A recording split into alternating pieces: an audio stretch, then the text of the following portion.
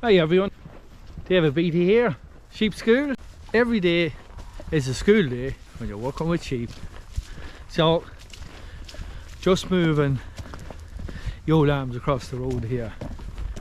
Get them into a long pen I've set up here. It's time for a fluke dose and get them moved. Right, so the road blocked. Get them into the pen. There's my mammy. She's going to stop there. Fair play to her. A little dog here. Away, away.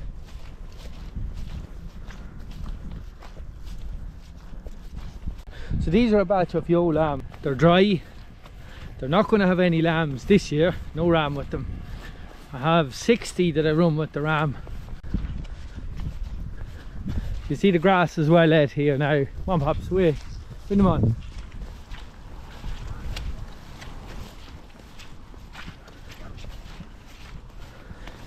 It's not totally yet, but I need this for next spring when all the ewes lamb down, so I really need to get them moved on. Come on, Pops, here, put them on. Hey, come by. They're going. Thanks, Lola. There's Mammy. Doing a great job.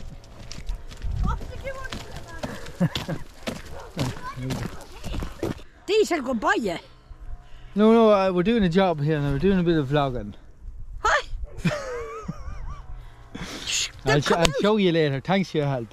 Good luck. You don't want tea? No, I'm fine for tea. Thank you. Now these lambs, these ewe lambs, these are all female lambs. The lambs we done the previous video off in the shed was all ram lambs.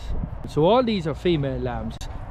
I suppose the major difference, well, three differences. Number one, they've been sheared. Number two, they've been on a good grass, good reseed since, probably since they were weaned they've been on good grass. And number three, they've no meal, so they haven't seen any meal. They're as good as the ram lambs that were in the shed on a kilo of meal a day. Like, look, they're nice blocks of lambs. And these aren't even the pick of the lambs, these are the lesser ones. So I pulled out 60 lambs that were heavy enough to go to the ram this year. So my point is, it just goes to show, like I said in the last video, finishing lambs in a shed is not profitable.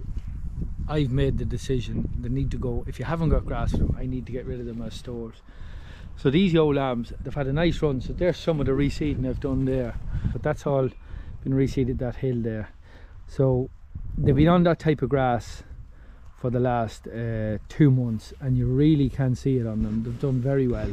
They're okay for worms this time of year. They've had a fluke dose 6 weeks ago. Today they're due another fluke dose. It's the one thing you'd be a little bit worried about this time of year. So we'll just try and get them into the pen here.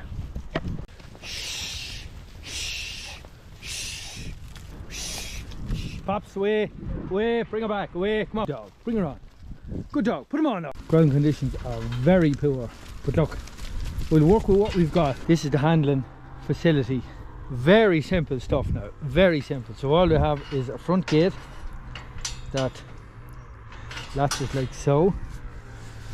Couple of 8-foot panels. It is mobile, I suppose, it's modular, just all clips together, but 2 8-foot panels and the same back gate.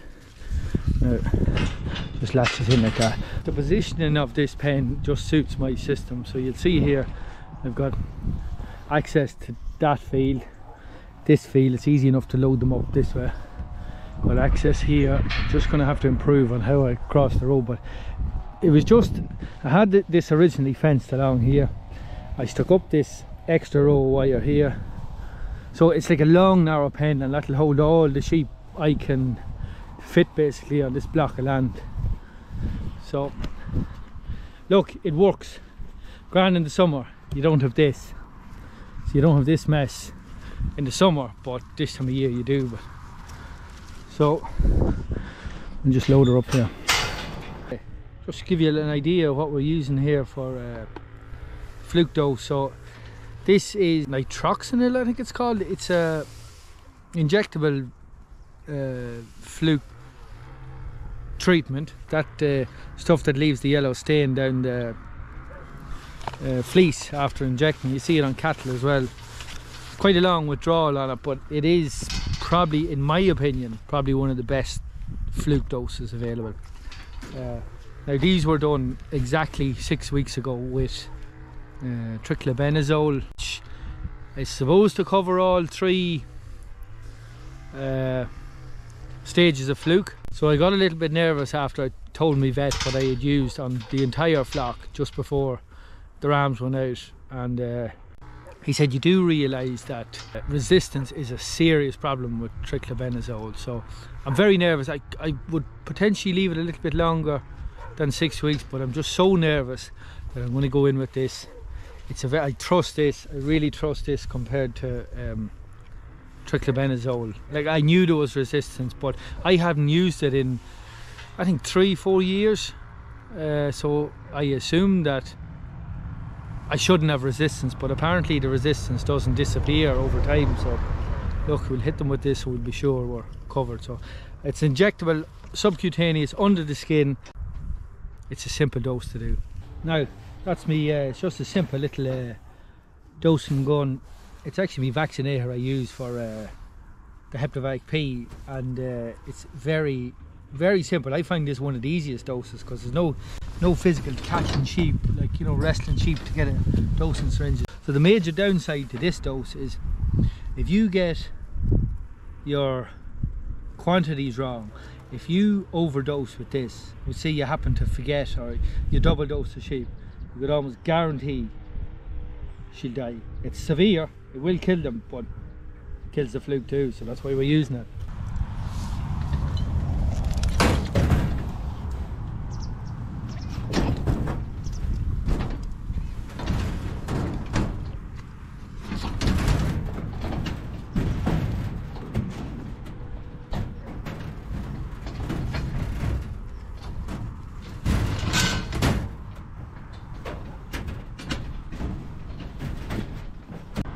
So that's it, all dosed. I suppose next job is loading now. Into the trailer. We've about, you can see it, 10 miles maybe maximum. Dropped them off. I'd say 2 runs will do it. But now the old workhorse is hooked on to the IFO Williams system. We're backed in here. This will be good fun trying to get these loaded here, but we'll give it a go. As you can see, this is the problem with a semi-permanent pen, or should I call it permanent now? I suppose it's not going anywhere.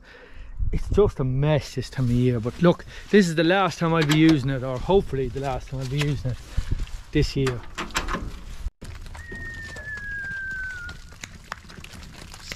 Come on, come on, come on, come on, come on.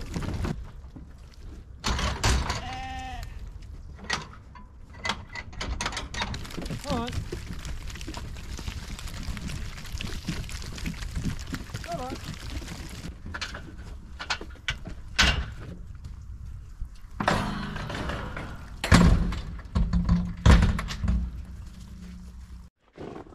Come on, Pops. In. Good dog. So that's load number 1 in the trailer. We're heading with these to a bit of winter grazing I got off. He's actually a suckler farmer, believe it or not. But I suppose the land around here is pretty heavy, gets wet easily. It's a heavy clay type soil, so it works in my favour. I suppose it has its disadvantages, don't get me wrong. The big batch of sheep can tramp grass into the field, waste grass, make a mess very quick, but I suppose the advantage is cattlemen this time of year, October, November time, it's just too wet. The ground is too wet for cattle. It's been very mild. It's been over 10 degrees for the last 6 weeks. Daytime temperature. Grass has still been growing. That mat of woolly grass come next spring is of no benefit at all to these cattlemen and dairymen. So they're very happy to get sheep on what we call for winter grazing, and luckily enough this man, this Sukter man, it's a new piece of ground he's after buying, and he's fenced it round and round with sheep wire, which is great for me. No electric fence, temporary electric fencing I should say. So I know when I open the gate, let them in, the sheep are still going to be here. Now the only thing I'm a bit nervous about is dogs. I have no idea what dogs. It's not too far from the main town. I have no idea what people are like in the locality keeping the dogs under control. So all I can do is hope for the best.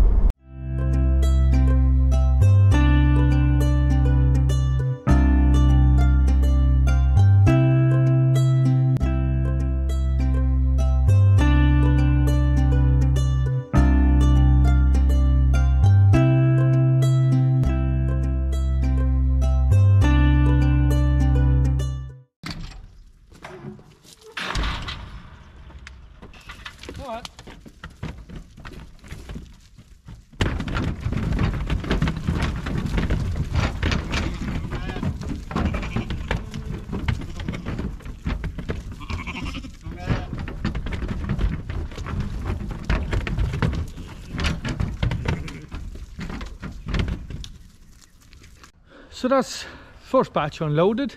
As you can see, it's pretty good grazing. There's a nice little bit of picking on that. It's a pretty hilly ground. That's fairly typical of Cavan land. Steep hills. Cavan is, sorry, I should explain. Cavan is the part of the world that we're in here in the Midlands of Ireland.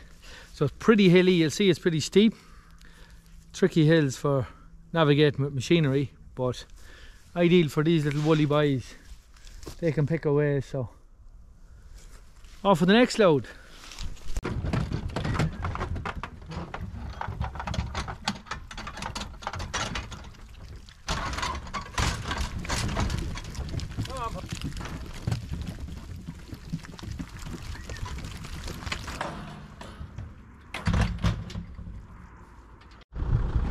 Now, so we've load number 2, we're ready to go. On.